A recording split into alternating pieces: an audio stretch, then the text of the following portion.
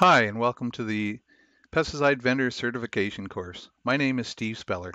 Today we're going to be looking at pesticide label, safety data sheets, and pesticide formulations, which are from Chapter 4, 5, and 6 in the Pesticide Vendor Certification course manual.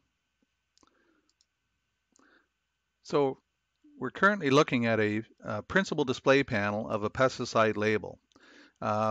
All these 9 items that we see listed here are common to any pesticide label. Whether you're buying a 1,000-liter tote of a herbicide or you're buying a small 15 milliliter bottle of an ant killer at the grocery store, you will find these items in common on the principal display panel.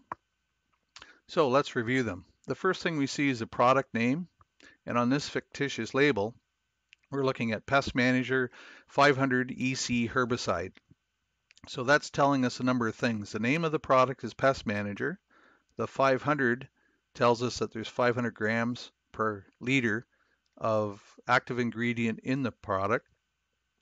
The EC stands for emulsifiable concentrate, so we know it's a liquid, and we know it's a herbicide that will control weeds. The second item is the federal classification, item 2 on the chart, and that is agricultural in this case. So we can see domestic product, that is products used for homeowners, restricted, and commercial. The third item is the net contents, which is simply how much is in the package. In this case, it's 10 liters. Dry product, it will be by weight. The fourth item, which is very important, is the mode of action of that chemistry. In this case, it's a group 1 herbicide. You will always see that this is in a rectangular box like that on any pesticide that you purchase. They can also have multiple modes, so you may have a group 1 and a group 5 and a group 9 combined if it has multiple products in the same container. You'll always see the warning, read the label before using. This is very important. The time to read the label is when you have time to sit down, really study the label, make some notes. The time to read a label is not while water's running in the sprayer and you're ready to run to the field with it. There's much information that we'll talk about in a moment, but many things that we need to consider when applying a pesticide. You'll also see precautionary symbols and words on a label. In this example, it's warning, poison, and it's a caution symbol or a diamond around skull and crossbone. So you need to heed those warnings, and that's going to be your first clue as to what you need to be concerned about when using this product. You'll also see the guarantee. In this case, it's monochlorol, 500 grams per liter. So that's the active ingredient, monochlorol, and the strength, as mentioned earlier, was 500 grams per liter. Again, if it's a multi-product or multiple different active ingredients, you'll see them all listed at this time. You'll also see a registration number or Pest Control Product Act number. Those terms are used interchangeably, and it's always a number, and it will be unique to the company and the chemistry that is being used. And last but not least is the name and the address of the company that produced the pesticide. In this case, it's Pest Management Company, Ridgetown. The secondary display panel is on some pesticides may simply be a small sticker on the back of a jug, but oftentimes it's a very, very large booklet that will have the following items in it. It'll tell us directions for use. So it'll tell us the pesticide rate, how much carrier we should mix with it if it's a sprayable product. It'll tell us what stage the crops and the weeds must be at to get control if it's a herbicide. It'll also give us a list of precautions, as well as with those precautions, it'll tell us what safety equipment that we must wear when mixing and loading or applying the product. It'll go into details about disposal of both the used and empty pesticide container, as well as if you have leftover pesticide that you need to dispose of.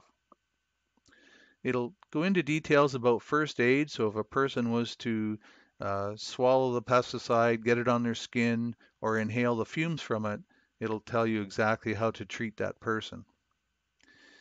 Also on the secondary display panel, it'll tell us the toxicological information of that pesticide, what symptoms to look for. And in the end, it'll say the notice to user. And the notice to user is legalese for saying that if you're using a product, you are responsible for what happens to it and to the entire use of that product. So it's very important to remember that this is a legal document and that we must follow this document to the letter when we're using the product. Some other things that we will see on a secondary label is the restricted entry interval. And this is a period of time after a pesticide's been applied that anyone can go into a treated area to do hand labor. So in this example, we'll pretend that this label says it's a 24-hour restricted entry interval. So from the time of application, which is hidden by my picture there, that's when the clock starts. When you leave the field or leave the greenhouse, the clock starts there. 4 hours after the application's been completed, no entry is permitted into that field or into that area. From 4-hour post-application to 12-hour post-application, entry can be completed only by a certified applicator with all the proper personal protective equipment on. After that time, entry is permitted, but no contact with the treated plants.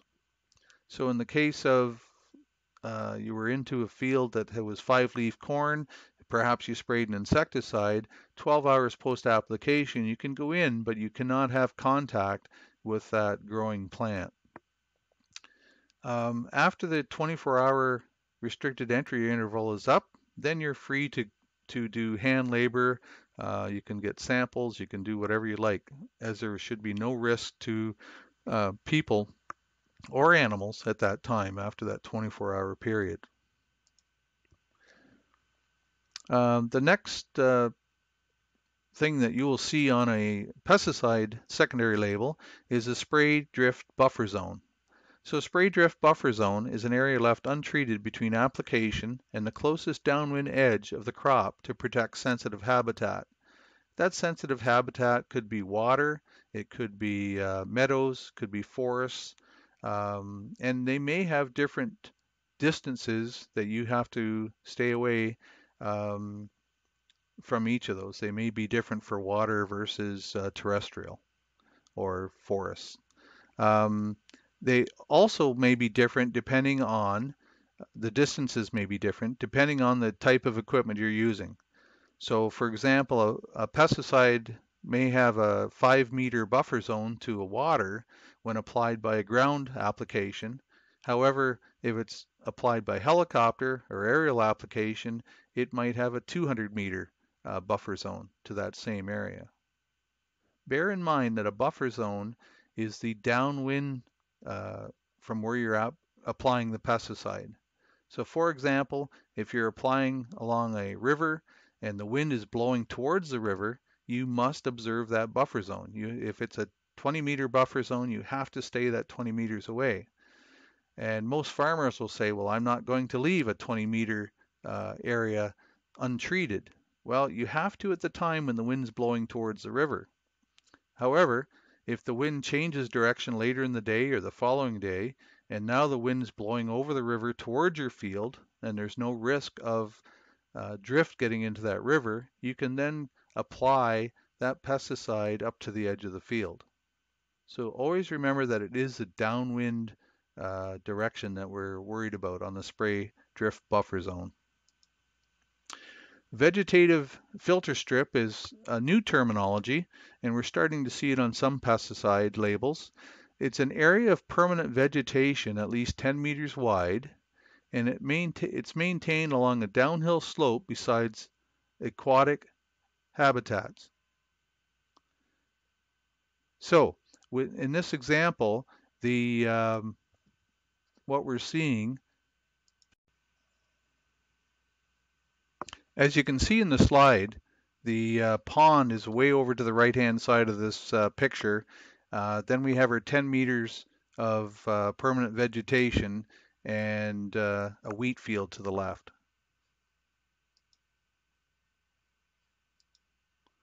So again, first read the label, including the fine print. That will always keep you out of trouble. The next topic we're going to touch on that sort of relates to labels is a safety data sheet. These used to be called material safety data sheets, but to be with the international standards, they're now called safety data sheets. So what is in a safety data sheet? It's going to have additional information on health hazards, personal safety, and environmental protection. So it'll give you more information than the pesticide label. So for example, it'll tell you the LD50 of the product instead of just a range by looking on the principal display panel and looking at the warning symbols. Where can you get safety data sheets? Pesticide vendors will have them. The manufacturers will have them as well. And you can go to the Canadian Centre of Occupational Health and Safety.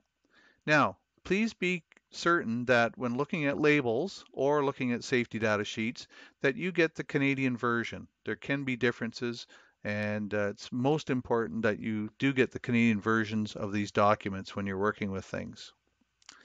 The next item we want to talk about is from Chapter 6, Pesticide Formulations. So pesticide formulation contains two things, the active ingredient of the pesticide as well as the inert ingredients. And there's different types of pesticides that, or formulations rather. So first one is solid. So for example, a dry flowable or a soluble granule. It could be such things as ear tags on cattle would be considered a solid pesticide. Liquids, such as emulsifiable concentrate, solutions, true liquids. Then we can have gases, which include fumigants primarily, and live organisms, so such as predatory mites that we might release into a greenhouse. Another thing that is often added to a pesticide is an adjuvant. So an adjuvant is any substance added to a pesticide spray tank, or formulation to improve the effectiveness of the active ingredient. This may cause the spray to stick to the surface better. It might increase or decrease evaporation of the pesticide. It'll increase absorption into the plant, or it might make the spray droplets more uniform.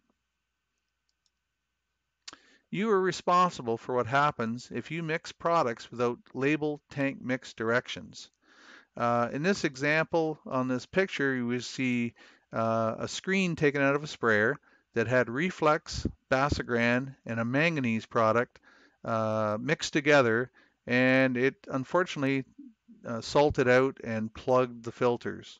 This is not a fun situation. So oftentimes we may decide that we're going to go in and do a spray application, for example, like this one on soybeans, and we notice that we also have a manganese deficiency.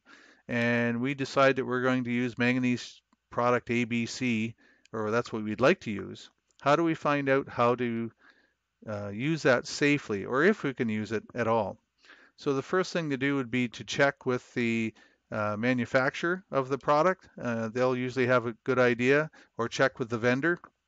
The third way you can find out is to do a jar test. So you would simulate the proper ratio of water to the pesticide to the manganese product in this example, and make sure that they don't salt out or turn to goop in the bottom of the jar. Because if it's going to happen in the jar, it'll most certainly happen in your sprayer. So that is formulations. Thanks for listening.